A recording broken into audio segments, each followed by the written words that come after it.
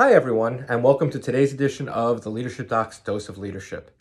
Today what I want to talk to you guys about is the concept of cultivating relationships.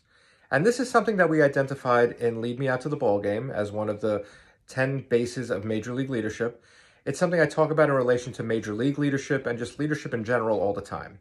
And it really comes down to a basic principle. If we want our people to work their hardest for us, we have to make them want to work their hardest for us, not just have to. You know, a line I use all the time is if your people are coming to work just for a paycheck, they're going to work just hard enough to keep getting that paycheck and not lose their job.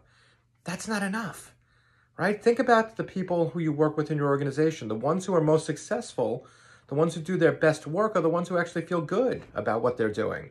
And one of the ways to make them feel good about what they're doing is by having a relationship with them.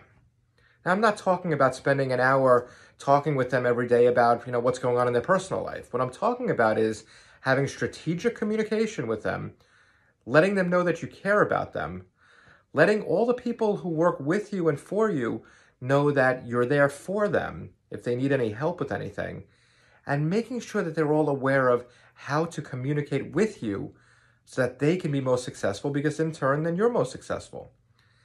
The key to any relationship is communication. And if you don't have a relationship with the people who are working for you, they're not going to feel open and comfortable enough to come to you with problems, which we want them to do. But just as importantly, they're not going to feel comfortable coming to you with ideas they have.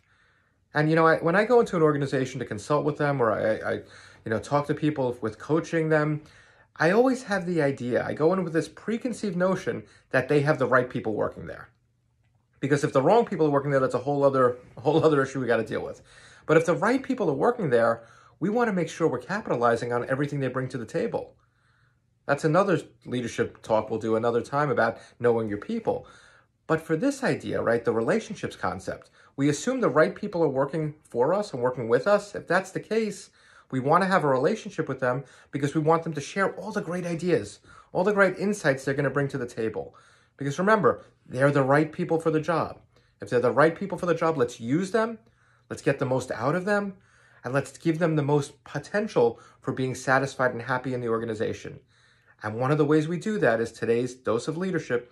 We need to cultivate relationships with them. So I hope you'll go out and start developing those relationships with the people in your organization.